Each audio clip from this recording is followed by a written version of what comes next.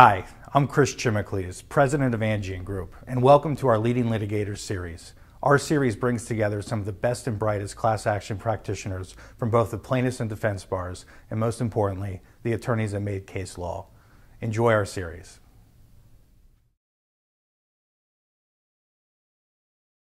Hi, I'm Steve Weisbrot. Thank you for joining us today for another edition of Angeion's Leading Litigator video series. I'm here today with Adam Levitt. Adam is a director at Grant Eisenhofer, and he is the head of the Consumer Litigation Practice Group. Thank you for joining us today, Adam. Thanks very much, Steve. Happy to be here. Adam, you've had a long and illustrious career representing plaintiffs in some of the most complex consumer class actions our country has seen. As a result of that, you're fairly well versed in multi-district litigation practice, and I would like to hear, and I know that our viewers would really gain some knowledge in your opinion as to the current state of multi-district litigation in this country. Sure. Thanks very much, Steve. I've been involved in multi-district litigation for going on about 15 or 20 years right now, and I've been lead in about 17 or 18 of the largest MDLs in the United States, including a number of them right now. It's interesting seeing the shift, I think, in the MDL, or more specifically, more accurately, the JPML panel, in the way they look at cases, in the way that MDL cases have spread in lots of ways, and I think the effect on jurisprudence and case management across the United States. I think that one of the things that's happened over the past number of years, I think we've seen a market shift from the JPML transferring almost everything to a situation where they're transferring many fewer cases, asking the litigants to instead try to focus on 1404A or other sorts of coordination rather than MDL transfer under 1407. And I think that has both positive and negative effects. I think that the negative effect is that when you don't have a 1407 transfer, you have a situation where you lack the ability of sending the constituent cases within the MDL back to the originating courts for trial. You lose that strong strategic advantage, I think, or strategic option. And you also lose the ability to have nationwide subpoena power, which you have in a transferred case under 1407. But I think also the larger problem that's happened with now the MDLs, every large case, and I think this is largely an effect of the ECF and online newsletters like the Law 360 series and those sorts of things, is that everyone knows what everybody else is doing. And unfortunately, the transaction cost of actually getting a new case on file for a lot of people is very, very low. So you wind up in a situation where what would have been in years past 6 or 7 or 8 law firms filing a case, instead now in certain of the larger MDLs that are out there, 100 law firms on the plaintiff side putting in cases. And that results in all sorts of inefficiencies, in that it creates in a lot of ways a sub-industry of the Harris-Martin conferences, the AAJ conferences around the MDL hearings. And I think we all spend lots of money and lots of time doing the organizational game, which some of us are doing better than others, but it's a waste of time, and it's time that could really be spent litigating the actual case rather than A, figuring out where the case is going to be litigated, and number 2, or B, figuring out who you're going to be litigating the case with. Now, while I understand it's certainly the way of the world these days, the world is certainly an imperfect one, and one that I think is reaching a stage where some sort of change is going to have to occur, because there has to be a better way.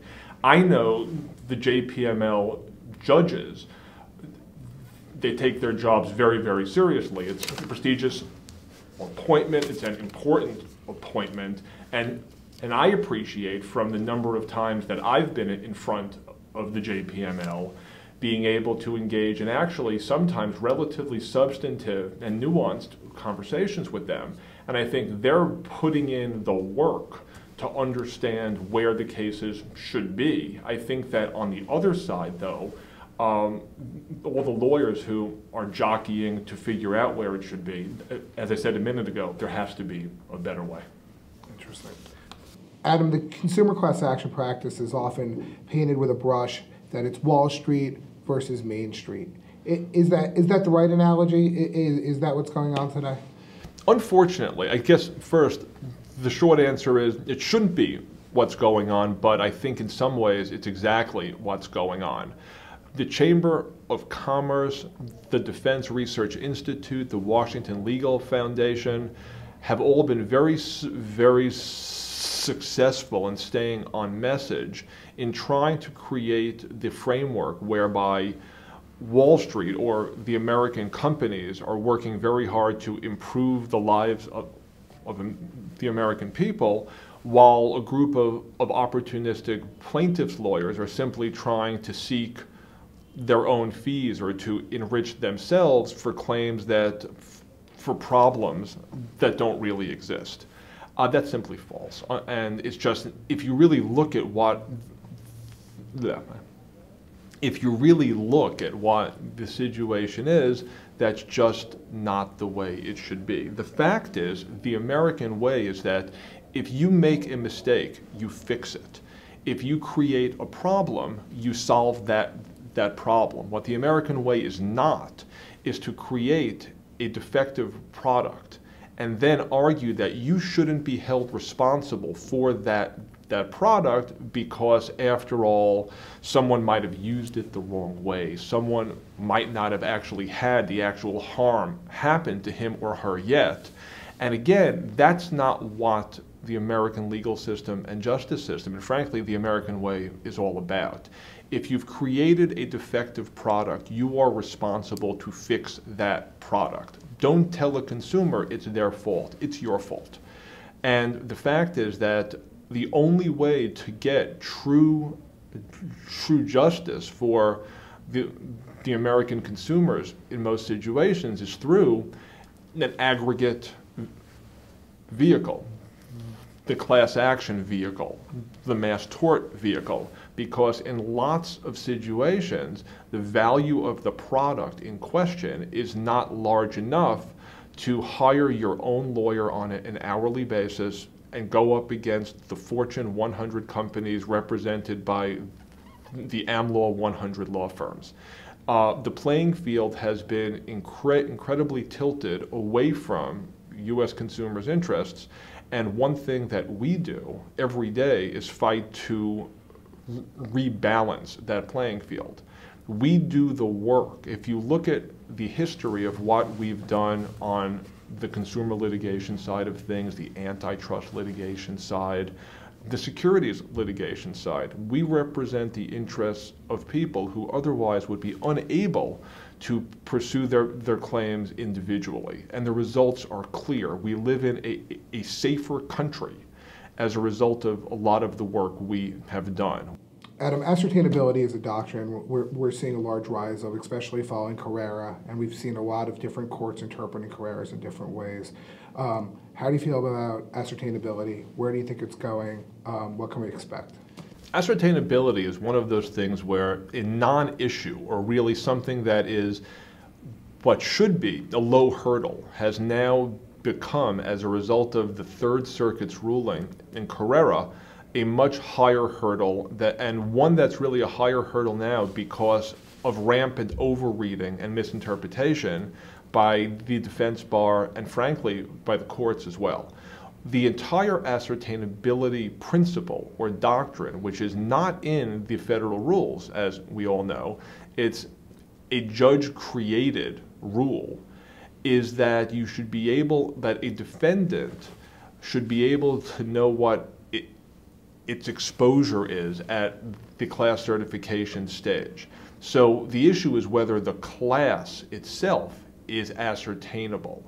All purchasers of X, for example, An objective definition. Yes, an objective definition. What it's not supposed to be is a requirement that you have to identify objectively each class member at the class or certification stage.